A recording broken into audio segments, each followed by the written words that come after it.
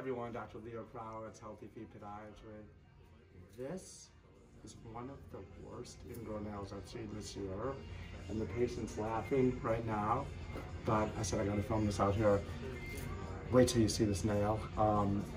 He wasn't able to get in because he's working so much and long hours, and he came in and showed me this nail and said he's been watching our YouTube videos, but watching the videos doesn't make the ingrown nail go away, does it? No, Alexia. No, it doesn't. So we're gonna take this out. He knows it's really bad. He's a little bit embarrassed. You're not embarrassed by it, right? Yeah. He just doesn't want to be on film. But wait till you see this. Pretty cool. Come on in. Oh, take a look. Alexia, show us what we got. So this is the worst one of 2020. So right now you're number one. There we so go. You can tell everyone at work you're number one. And when we get one worse, then we'll have like we'll have a little contest. We'll do like they do on Jeopardy. We'll have like the worst, best of the worst of 2020. And then you guys can come in and then you can compare your toes. There we go. And then we'll line all the toes up for the contest and see like which one has the best result of the worst. The best result of the worst of 2020. So right now you're winning, which there is we go. Cool. This First is gonna time be I got something. I know, we're making light of this situation, but basically what we wanted to show is that you don't have to suffer with an ingrown nail like this. This is something that can be taken care of.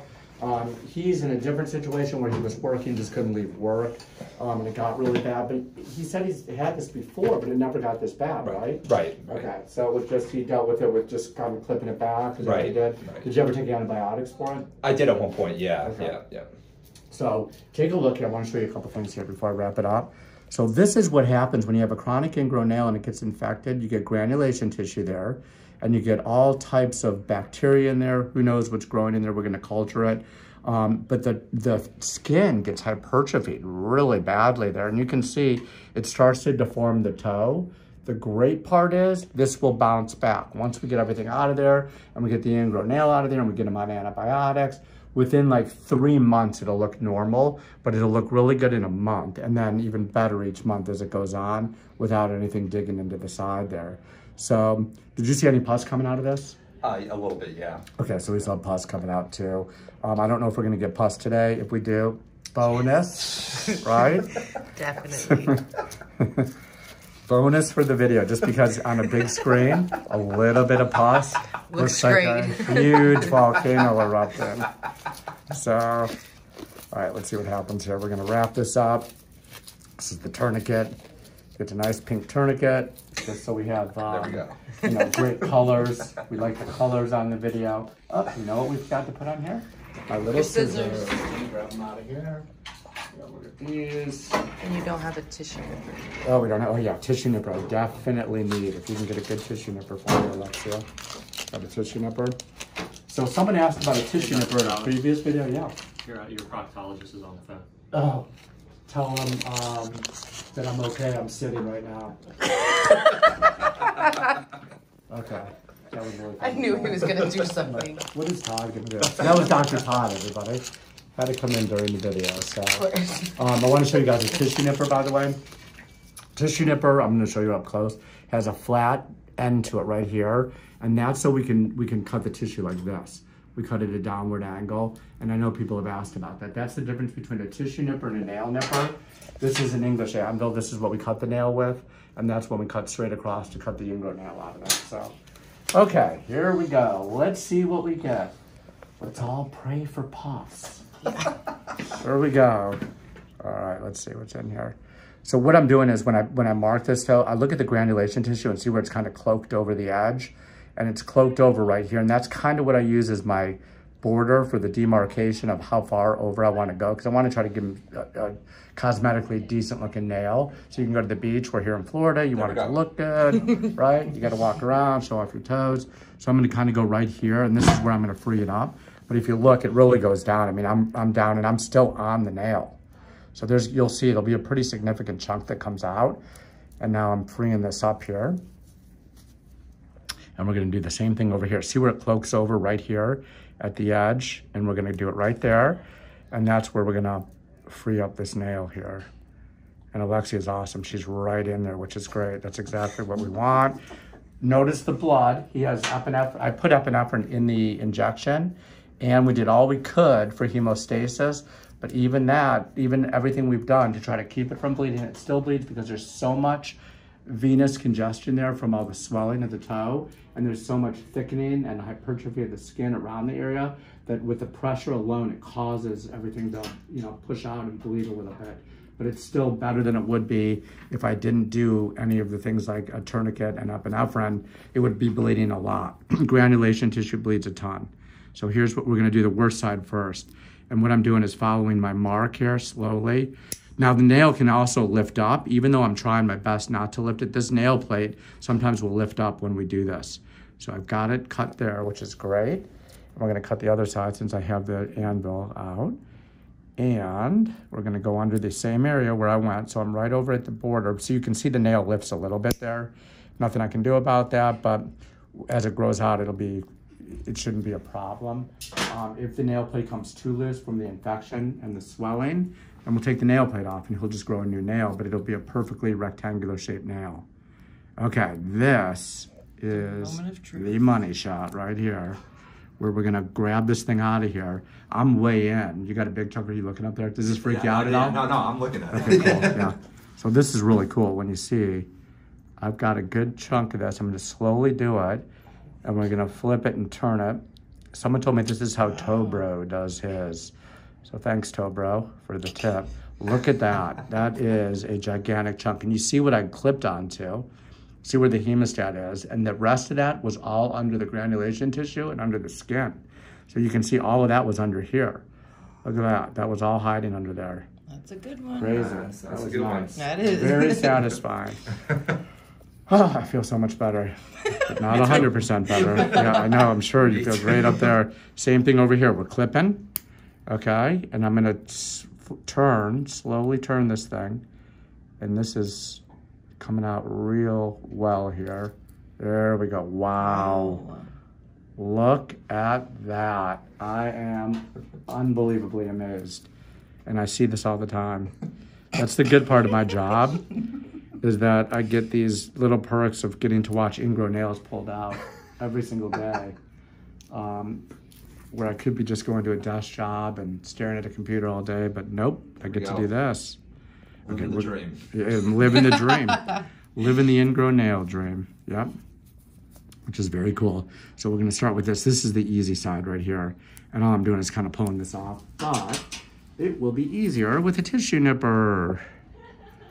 Okay, so let's get this nipped out of here. Okay, whoop. So that's out. Now this side here, this is gonna bleed a bit, so we're gonna clean this out first, and then we'll put our chemical in, but let me just make sure this side's good here first. That looks nice, right? Mm-hmm. Okay, now, and we can always come back and clean it up after we put the chemical there, or one more little piece, there we go. This is the side that's a mess here. So how do you know how much to take? Well, I can see right here, this is a mess here. This is all bad. So we're gonna start with this stuff here on the side.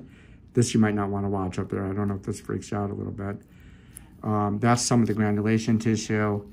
We're gonna have to get some of the good skin here, and I'm gonna mark it. I'm gonna go right with this marking right here. You can see where it's right in this area here where it's been, it almost demarcated itself.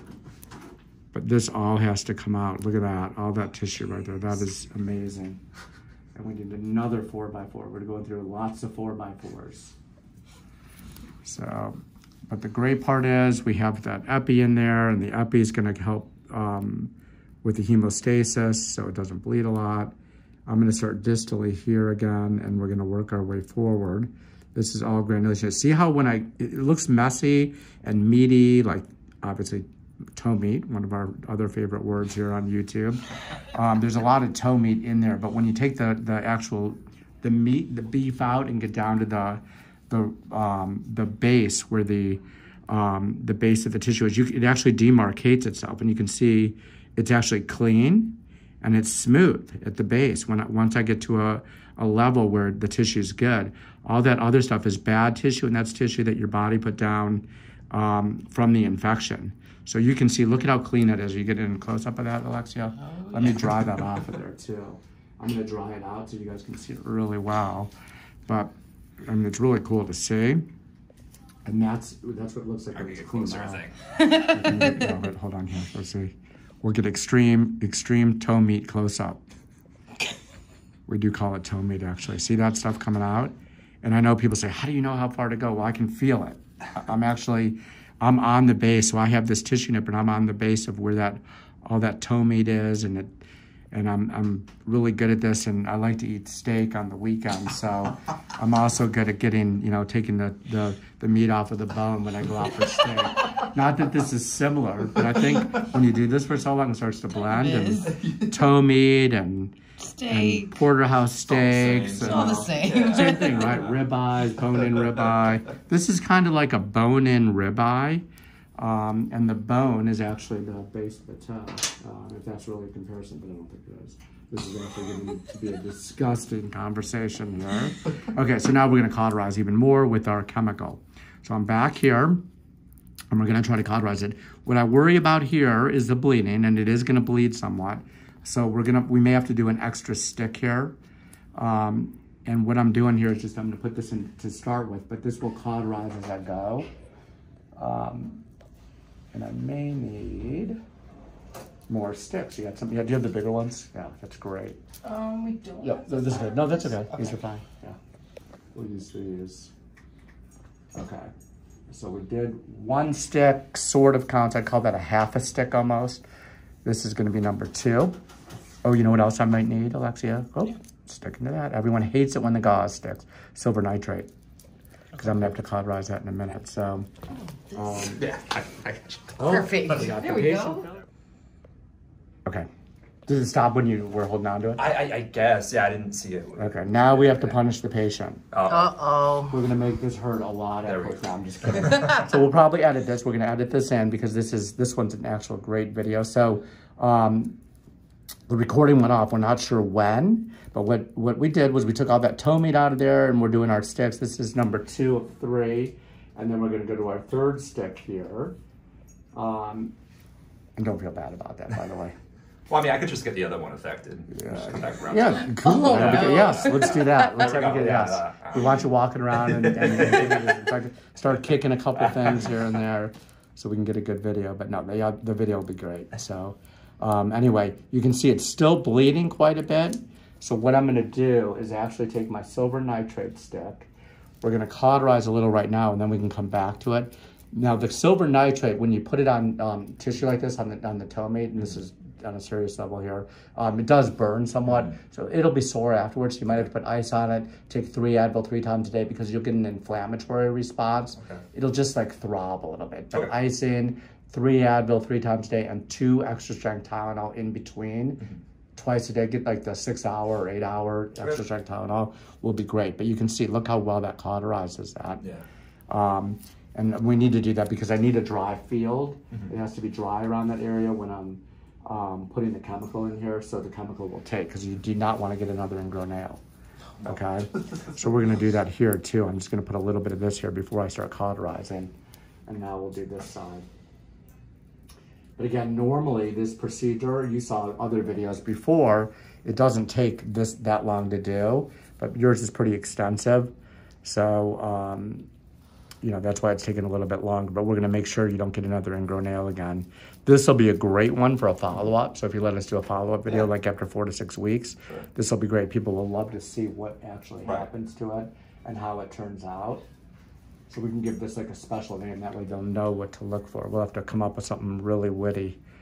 I'll have to sit and think. Maybe it'll come to me in the dream when I'm dreaming about, because I dream about ingrown nails every single night and other procedures. I dream about feet every night, so something will come to me in a dream. A really cool name for this video, and we'll give your toe a name.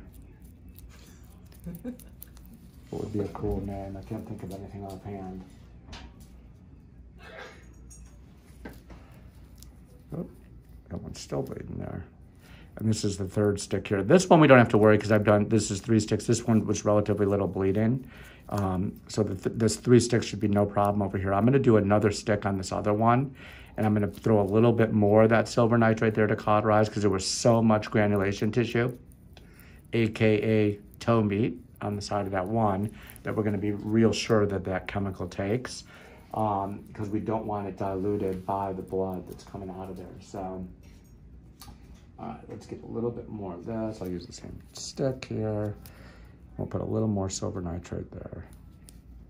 The great thing is that silver nitrate also will kind of reduce that toe meat and the granulation tissue too.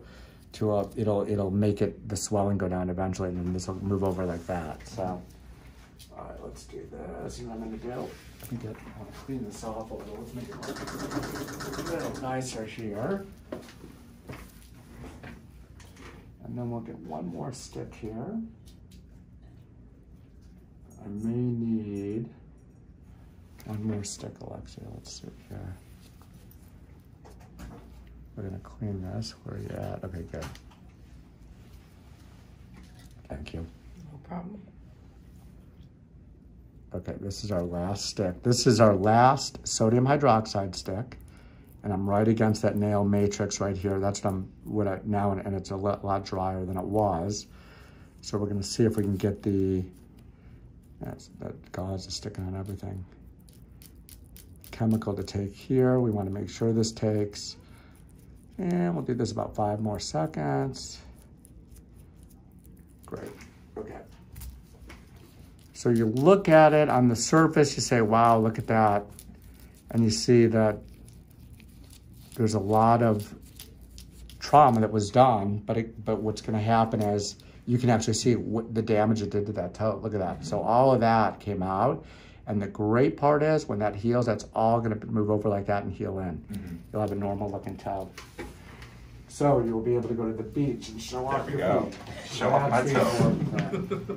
Show that toe off. But before you could go to the beach and people, maybe they'll recognize you by your toe. You'll see the bandage on there. All right, let's get a little bit more of this. Let's flush this. All right, we're flushing this off now.